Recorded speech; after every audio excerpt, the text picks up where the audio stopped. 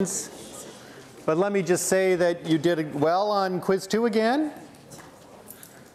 Very happy with that. 69 of you got an A out of 107. It's outstanding. So there'll be another quiz on Friday. And then a week from Friday, we have midterm 1. That's coming right up. So we'll have more to say about that. Okay. So we were talking about the symmetry number on Friday. This is a confusing topic that isn't discussed very much in your book. All it is it's the number of indistinguishable orientations of a molecule, period. The number of indistinguishable orientations of a molecule. So for simple molecules, you don't need any fancy thought process to discover what the symmetry number is. You can just take the molecule, label the atoms, turn it around, and figure out for yourself how many indistinguishable orientations there are. Right? For example, SO3 is a molecule we talked about on Friday. Now I've taken it and I've labeled the oxygens so we can keep track of them. All right, let's figure out what the symmetry number is for SO3. I think everyone can see that if I take this guy right here and I rotate him by 120 degrees, the 120 degrees rotation rotates this guy down here, this guy goes over here, and this guy's going to end up over here. All right, and so that's a 120 degree rotation right there. I just took the molecule and I went, All right, and if I do it again, this 3 is going to rotate down here, Okay, so there's 3 orientations shown on the screen. Is that it for this molecule?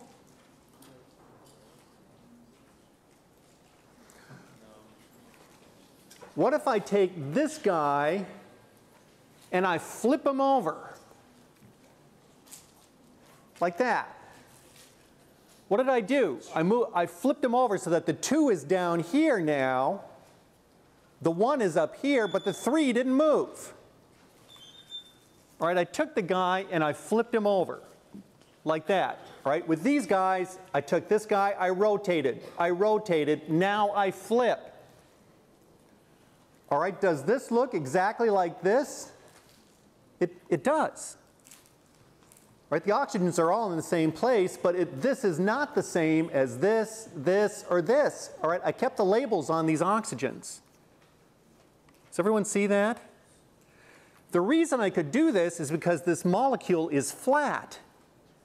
I think you can see if I do this flipping thing with ammonia, I'm not going to get something that's indistinguishable because these 3 guys, in the case of ammonia, are hydrogens. They're either going to be sticking out of the screen or sticking in the screen, and when I flip the molecule over, it's going to look totally different.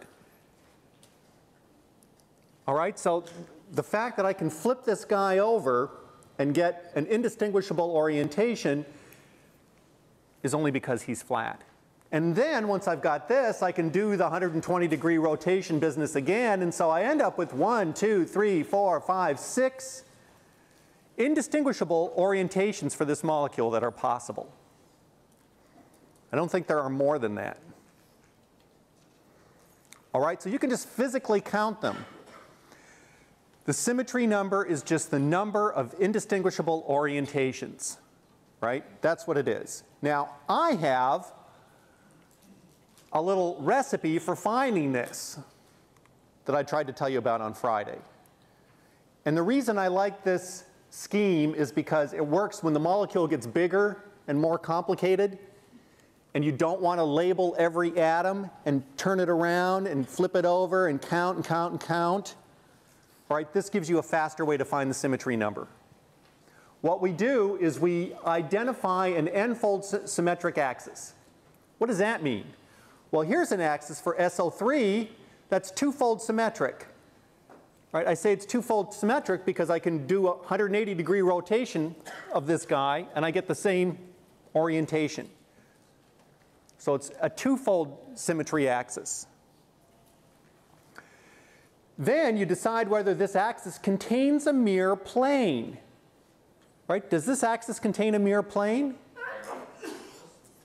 If I put a mirror right here, does this side of the molecule look just like this side of the molecule? No. Right? So this axis does not contain a mirror plane. And then you count the number of these axes, and you multiply by that number, and then you multiply by 2 if the answer to 2 was yes. How many axes are there? 1, 2, 3. Count the number of these axes. In this case, there's 3. Right? Multiply by the n from the n fold, and then you multiply by 2 if there was a mirror plane. Okay, so in this case, we've got 3 axes times 2-fold symmetric times 1, because we're not going to multiply by 2. 2 times 3 is 6. Symmetry number is 6.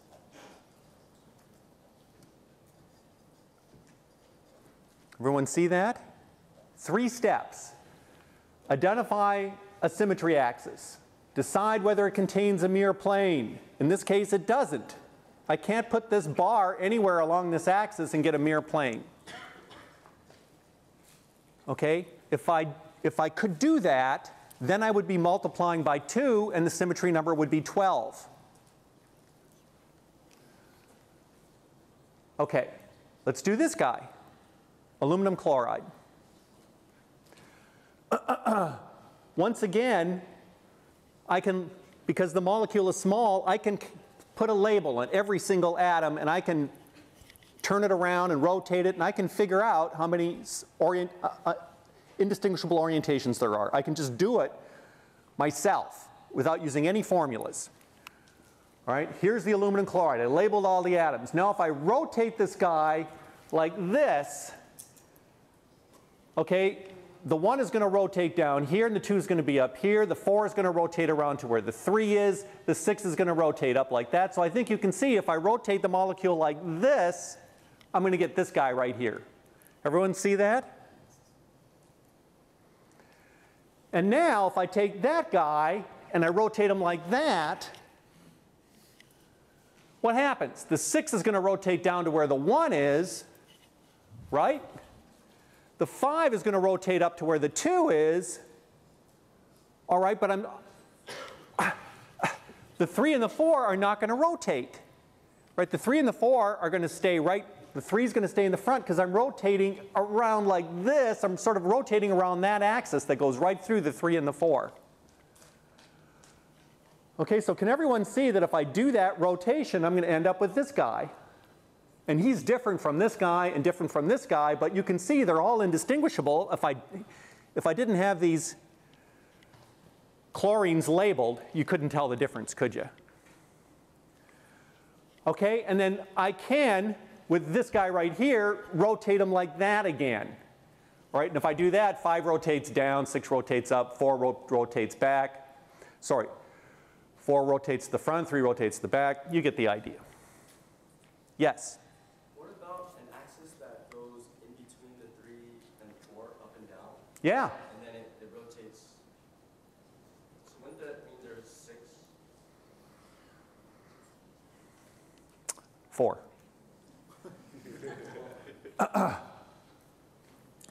Now, if I take this guy, I'm going to prove it to you in a second. What if I take this guy and I rotate him like I did that guy, and 2 goes down here, 1 goes up there, right? If I rotate like that, the 1 is going to go up, the 2 is going to go down. I get this guy right here if I do that. There are no other orientations. Okay? And if you don't believe me, mess around with it. All right, 4 possible orientations. The symmetry number for this molecule must be 4, right? How do we find it with the shorthand method? Well, choose an axis. There's 2 possible symmetry axes that you can choose. In fact, there's 3. We could use yours also. All right, your axis goes up and down, right through the center of the molecule, right? Okay, the one I'm using goes right through these guys, these 2 guys right here, these 2 aluminums. Okay, but we could also use one that goes right through these chlorines right here. All right, there are in fact 3 orthogonal axes that we could use for this guy. All right, but let's just use this guy for the sake of argument. Okay, is there a symmetry plane along this axis? Now, of course, if I had some artistic talent, I could draw it properly, but is there a symmetry plane there or not? How many people think there's a symmetry plane? How many people don't see it? Okay, well, that's pretty good. See, yeah, the answer is yes, there is. All right. And if I could draw this properly, you'd see that this side of the molecule looks exactly like this side of the molecule if I could just draw this properly. Okay? So there's one axis, there's twofold symmetry, and the mirror plane says that that has to be a yes. Decide whether it contains a mirror plane, yes. And so we multiply by 2. 2 times 2 is 4 times 1 is 4.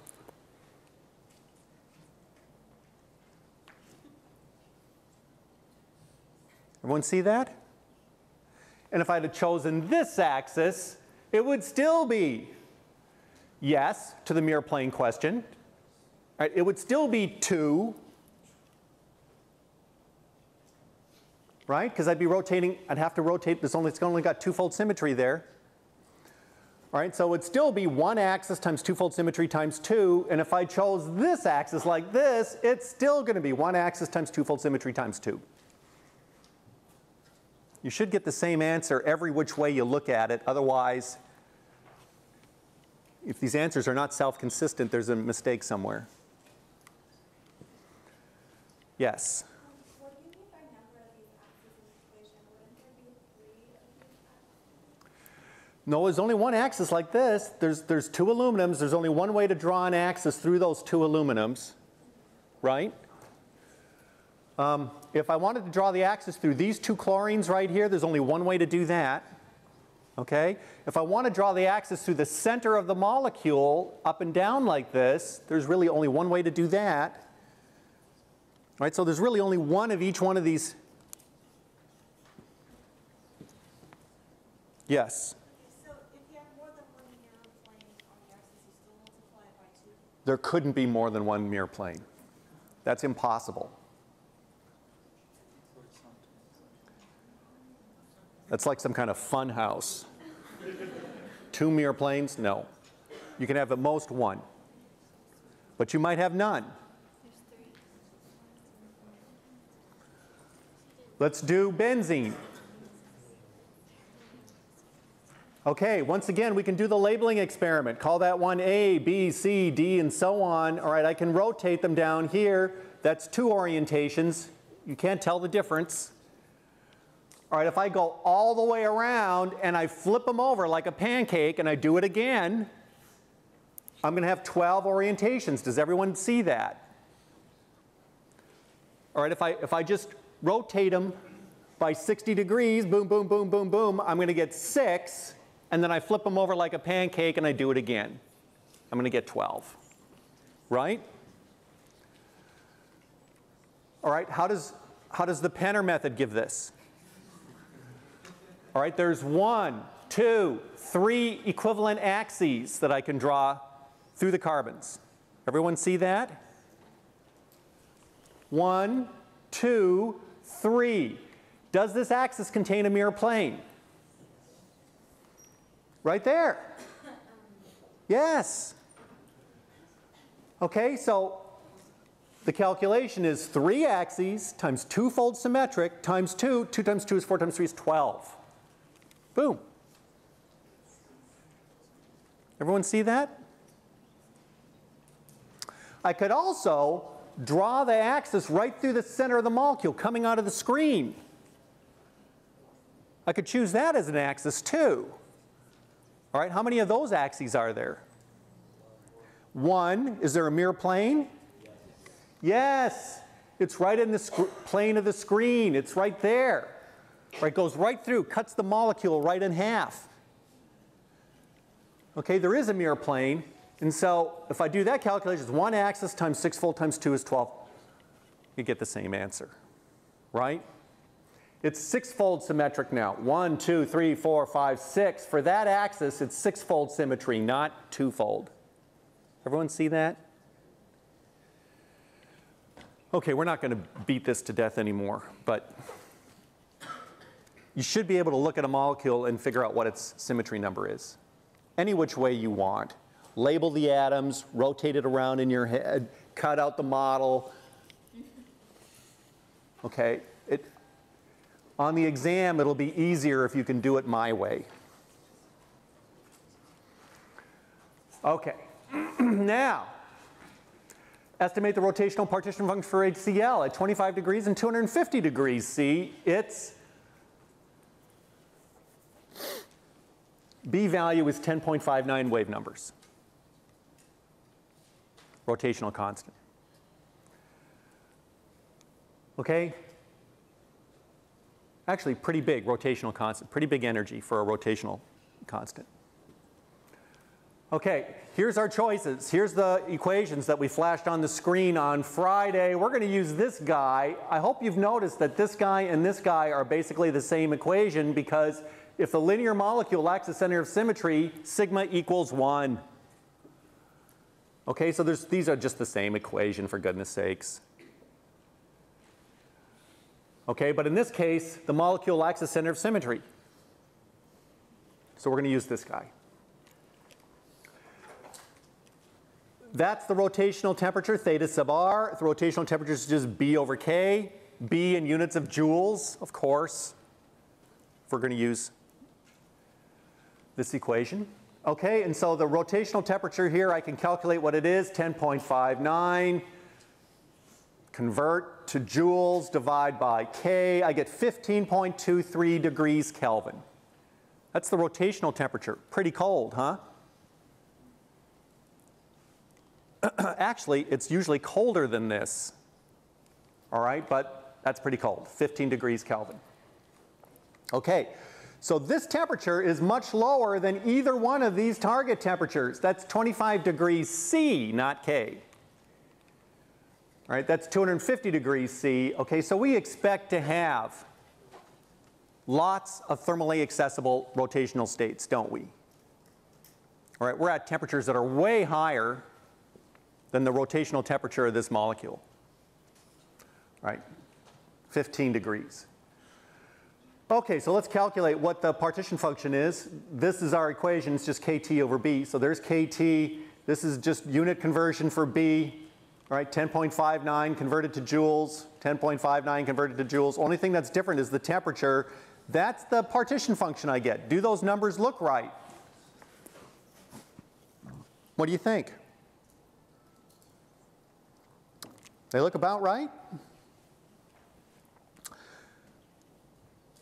I mean, we expect something significantly bigger than 1, don't we? We're at temperatures at 25 degrees C, we're at 298 K. The rotational temperature is 15. All right, so lots of rotational states are going to be occupied. 15 degrees is when we start to have multiple rotational states occupied. All right, we're way above that. We're going to have lots of rotational states occupied. Qualitatively, that looks about right. Notice that 250 is not 10 times 25 in Kelvin units. All right, it's about a factor 2. All right, and that's also what we see here. So we probably didn't make a math mistake here. Okay, that was easy. What about methane? Let's calculate its partition function at 298 degrees K. Its rotational constant's 5.2412 wave numbers. These rotational constants are often known to 4, 5, 6 sig figs, right? Because in spectroscopy, you can measure the frequency very, very, very accurately, right? It's not too often in physical chemistry we can measure something with this kind of precision, all right? But with spectroscopy, you can measure rotational constants, right, with very high precision. 5 sig figs, right? We know it to within 1 part in 10,000. We need the big boy for this. All right? He's a nonlinear molecule, methane. Okay, the moments of inertia, though, are all the same because of the symmetry of the molecule. Right, so it's just B cubed. Okay, we need the symmetry number. What is it going to be for methane?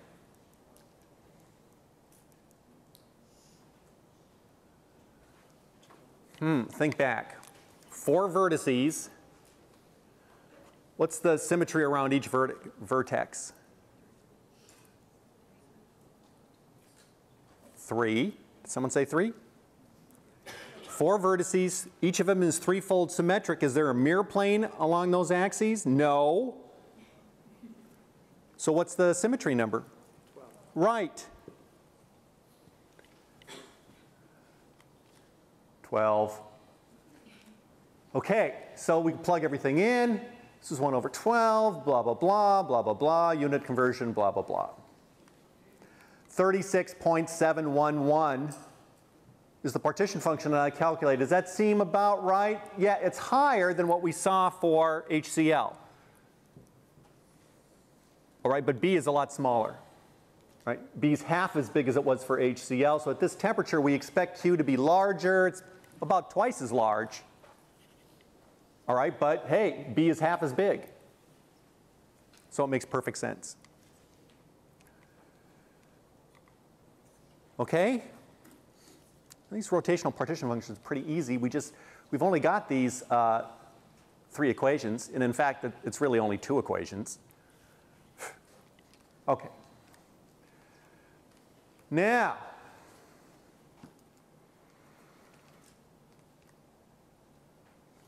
vibration. Yes? Could you repeat why A, B, C turned into B cubed? What do they represent? That is the rotational constant about each of the 3 principal axes of the molecule, X, Y, and Z. And so in the case of methane, because it's 4 hydrogens and it's tetrahedrally symmetric, those 3 rotational constants are all going to be the same. Now, if it was chloromethane, if you had 1 chlorine and 3 hydrogens, then there would be 1 unique rotational axis that had a different B value. So it would be AB squared, okay? And you'd have to be told what they are, right? You'd have to be told. That's why we need that big equation. Okay, so harmonic oscillator. Remember way back when we were talking about it.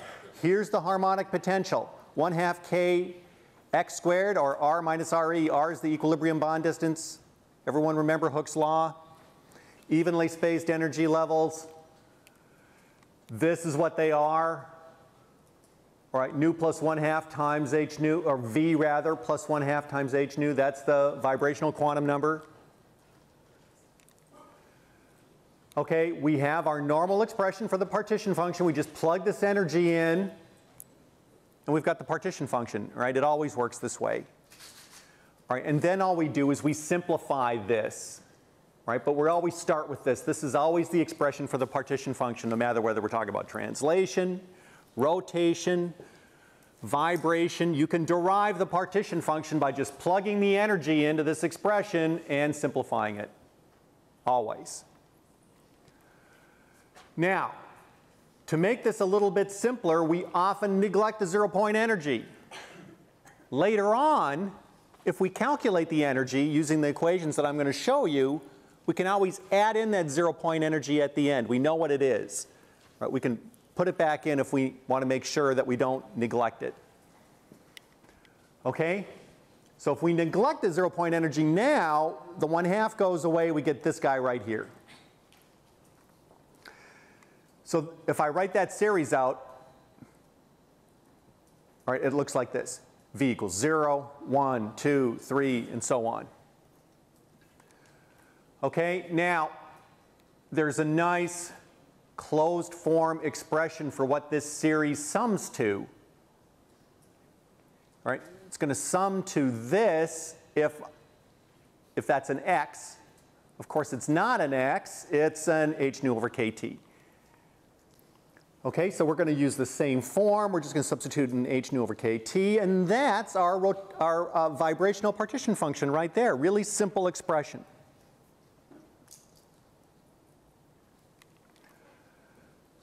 How big is it? Well, let's just say a typical vibration is 2,000 wave numbers. Now that's actually a pretty energetic vibration. All right, but 2,000 wave numbers, I think you'll agree.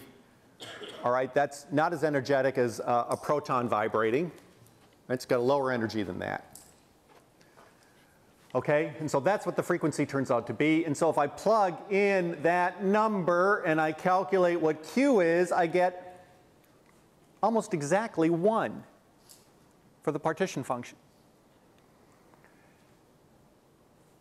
All right, at room temperature now, the partition function is 1.0000064.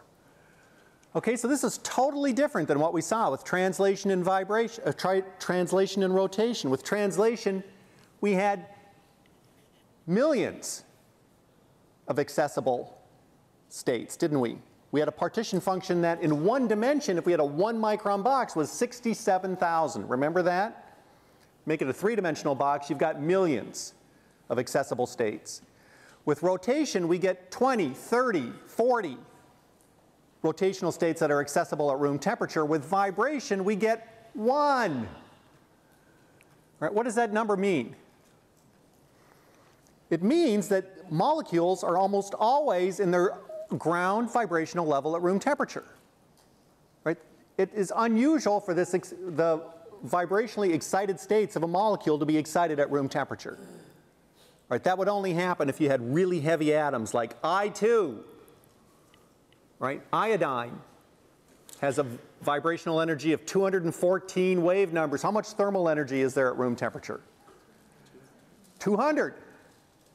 Okay, so iodine is excited. All right, but my goodness, I mean, that's 126 grams per mole atoms, bowling balls. All right, they're barely moving. All right, very low energy. Doesn't take much energy to excite that vibration. At room temperature, by golly, it is excited. All right, but it's the exception. Okay, so at room temperature, just one vibrational state is thermally accessible in general. There's exceptions, but in general. All right, very different from translation or rotation.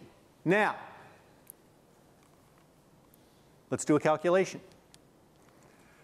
The triatomic molecule chlorine dioxide has 3 vibrational modes at frequencies of 450, 945, and 1100 wave numbers. What's the partition function at 298 degrees Kelvin?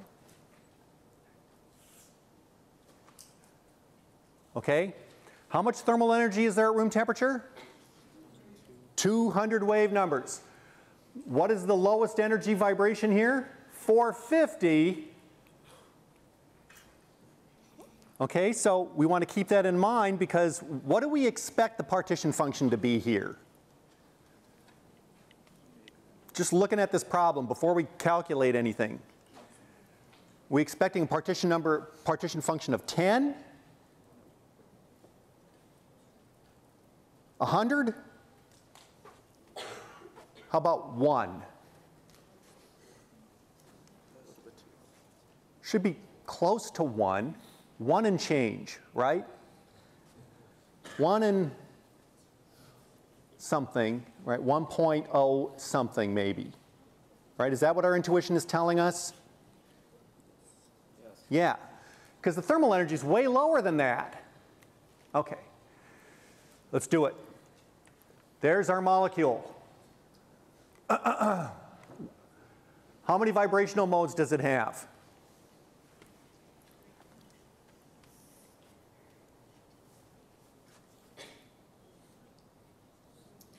3. All right, but it's a good question to ask, 'cause did I say anything about the degeneracy of these 3 states here?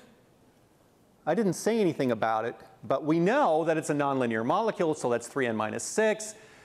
N is 3, 3 times 3 is 9, minus 3. So there's only 3 vibrational states in this molecule, if I give you 3 energies, you know they're all non-degenerate. Right? Okay. So it's 3n minus 6, it's 3. And so the partition function is just going to be that times that times that.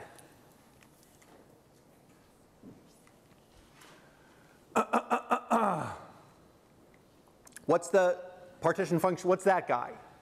All right, I just take my expression for the partition function. I plug in my beta, my h, my c, all my constants. That's the temperature that we're talking about. I get 1.12. Actually, a little higher than we were expecting. We expected 1 and change, but 1.0 something. All right, it's a little higher than we expected. Okay, and if I do the same calculation for 945 and 1100, I should get smaller numbers, yes. Smaller than that.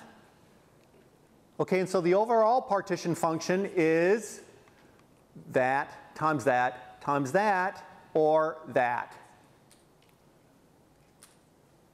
All right, now, do these numbers all make sense? Well, you know, first of all, they're all 1 and change. Secondly, that one's bigger than that, which is bigger than that. All right, if these aren't in the right order, that's a dead giveaway that we've made some kind of mistake. Okay? And so qualitatively, yes, we can live with that number. It seems about right. It's a little higher than what we were expecting maybe, but just barely. Okay? Now, if we make it really hot, this is 200,000 degrees. This is 100,000 degrees. All right, then you can, in principle, have lots of vibrationally accessible states, and they increase quasi-linearly with temperature. Of course, the molecule falls apart way before you can do this. All right, there's no such thing as a bond dissociation energy that is large enough to allow you to see this, but if you could, if the molecule didn't fall apart at these temperatures, this is what you would see. All right, this is for a 1,000 wave number mode, this is for a 100 wave number mode. The vibrational temperatures are 144 K and 1400 degrees K. Okay. We can always calculate the vibrational temperatures, just h nu over K. Yes, it would fall apart. That's only about 1 electron volt for most molecules.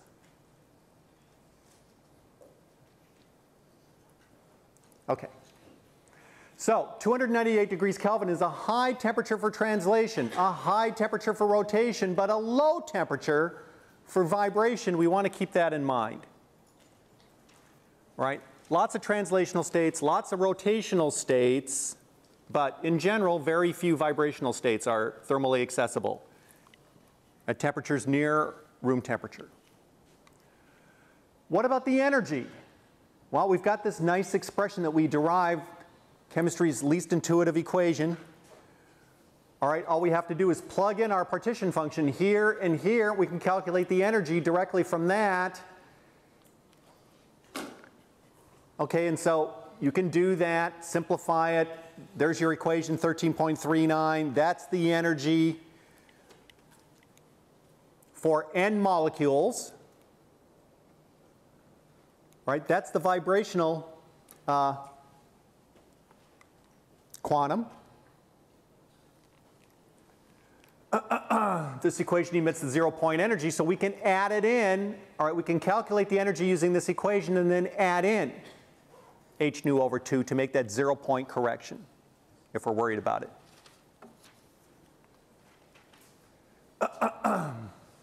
If there are multiple states, we have a term like this for every state. In other words, more than one h nu, energy is additive. Makes sense.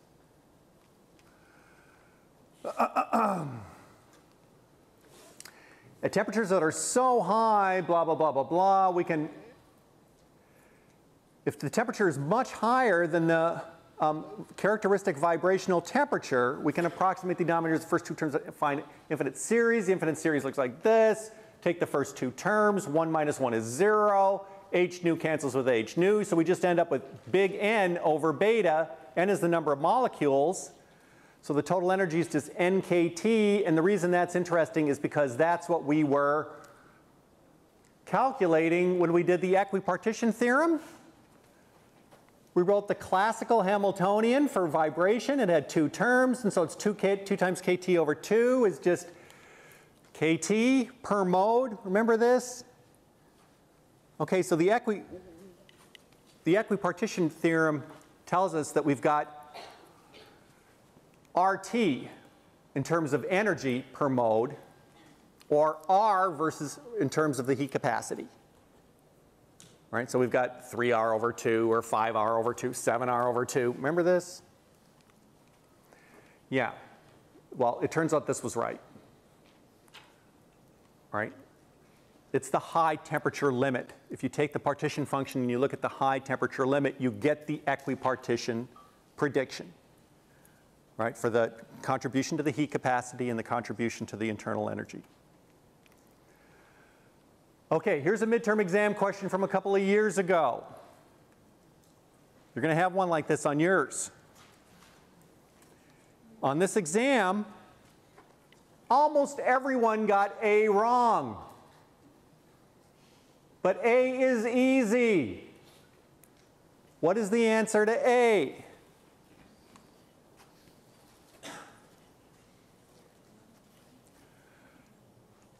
A dichlorine oxide molecule is cooled to 4 degrees Kelvin. How much vibrational energy does it retain at that frigid temperature?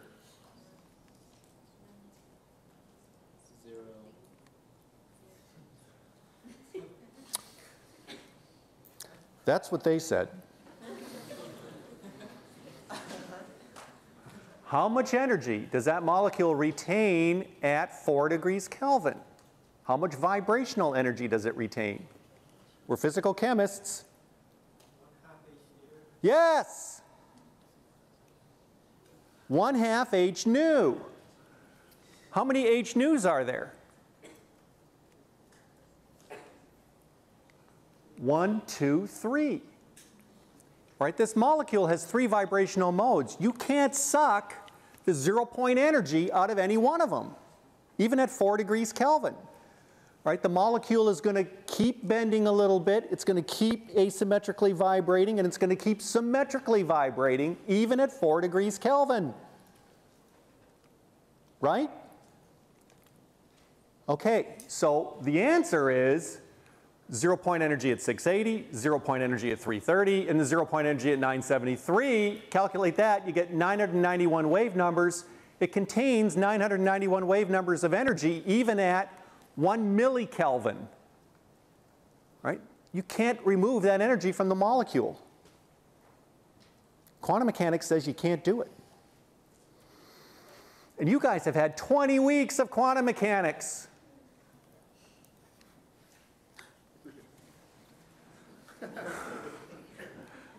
All right, does everyone see what I'm talking about here? You can't remove the 0-point energy from any mode. That's true. Oh. You had 20 weeks, not with Penner, though. Stop. Okay. Okay, I convert that to joules. Okay, now, 1 mole of Cl2O is warmed in a 1-liter container to 2,000 degrees Kelvin. What fraction of these molecules is the 680 wave number vibrational mode excited?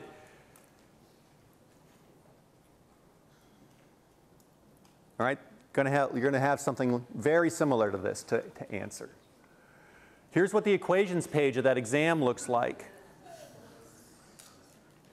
Okay, equations are intentionally disorganized on this page. The purpose being that you have to fish out the right one, and it will not be obvious which one to use.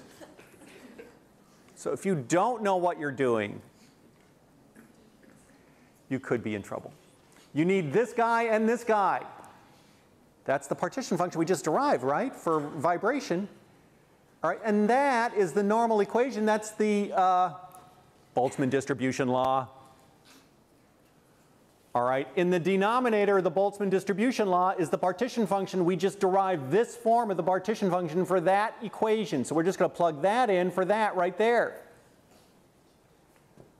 Okay, and what do we want? We want n, little n, over big N, don't we? We want little n over big N. We want to know what fraction of the molecules. Okay, now, here's the confusing part. Am I going to use, in this partition function, the overall partition function for the molecule, in other words, Q, Q, Q, multiplied together, or am I going to just use Q680? Because I'm only asked about the 680 wave number mode. I'm asked, is the 680 wave number mode excited? All right, you see that conundrum? All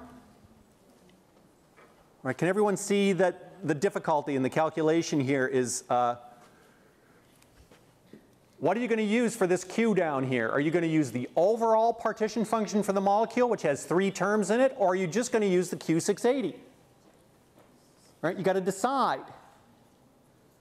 Here's how you make the decision. Right? If you are asked to calculate the fraction of the molecules for which the 680 mode is excited, it's in its first excited vibrational level, and the other 2 modes are anything, then you only use Q680 down here. Right? In other words, if the identity of these other 2 modes isn't specified, they can be anything. All we want to know is the 680 excited or not? All right, then you just put the Q680 down here. But if, on the other hand, you're asked, let's say that you're asked, I want to see if the 680 mode is excited and these other 2 are not. I want to know what fraction of the molecules have 680 excited and the other 2 modes unexcited. So you've specified what the other 2 modes are doing. Hey, that's a different story. You've got to include all 3. You with me? So if you specify all 3, you need all 3 in the denominator. If you specify 1, I only want to know what 1 is doing. I don't care about the other 2. You only use the one that you care about. I don't think your textbook does a good job of explaining this fine point. So, for one moment, what trading must decide? Okay, so this is our equation right here. All right, plug in the numbers. This is what the denominator is equal to right here. I just calculate that's what this is right here. Or I'm just putting the exponent rather. Right, it's minus 0.48900086, and so when I plug that in here and here, I get 23.7% of the molecules will have the first excited state excited. Okay? At 2,000 degrees Kelvin. Right, does anyone have any intuition about whether this number makes sense? Because I don't. All right, 24%, 2,000 degrees Kelvin. All right, in order to figure it out, we need to know what the characteristic vibrational temperature is at 680. All right, so we can calculate that, 978. Now we compare that with 2,000. Is 2,000 higher than that? Yes. Okay, so we expect there to be an appreciable population in this vibrational state. All right, we're half of the way. Right, at 2,000 degrees, right, we've put more energy into the molecule than necessary, right, than necessary to populate this state. So we expect this state to have appreciable population. Everyone see what I'm talking about? 2,000 degrees, 2,000. So,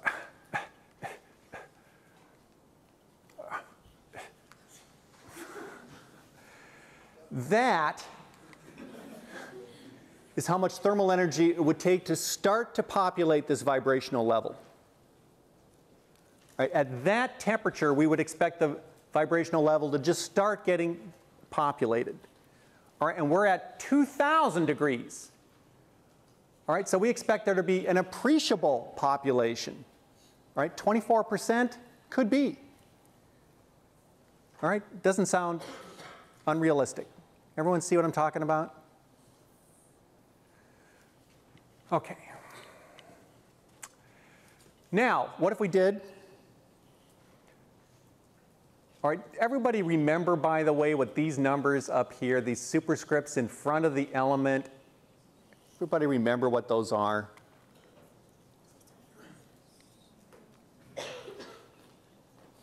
I didn't use them here, but now I'm using them.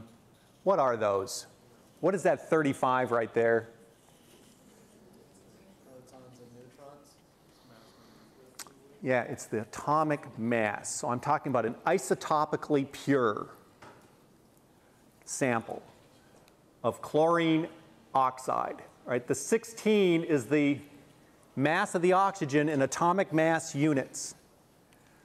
Right? The 35 is the mass of the chlorine. How do I convert that 35 into the actual mass per chlorine atom?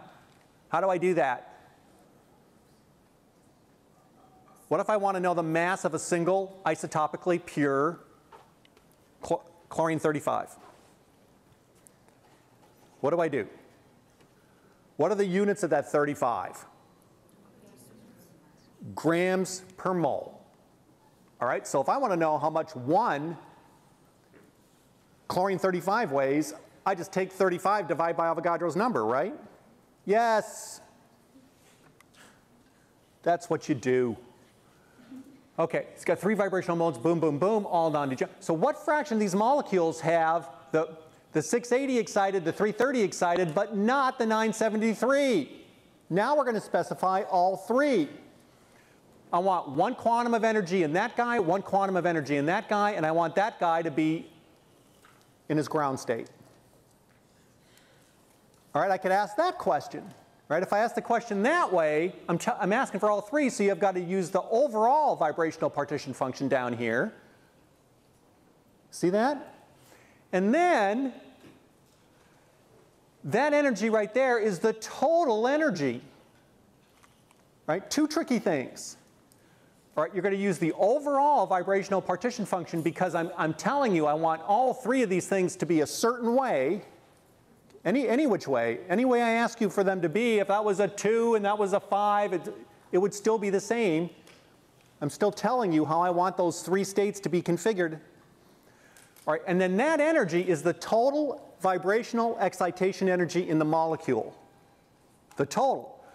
All right, so I said 1 330 and 1 680, add them together. If I said 2, it would be 2 680s and 2 330s. Right, the energy here is the total vibrational energy for all of the different excitations that you want to consider. You see that? I think this is rather confusing. How about degeneracy? I'm sorry? Degeneracy. Just to be considered only 1. About the degeneracy. What if there was degeneracy? You said 1 multiplied e to the 680 plus 330. But just to be think just only 1 degeneracy. Yeah. So if 680 was doubly degenerate, there'd be 2 of these terms. Right? 2 of the singly degenerate terms multiplied together for 680.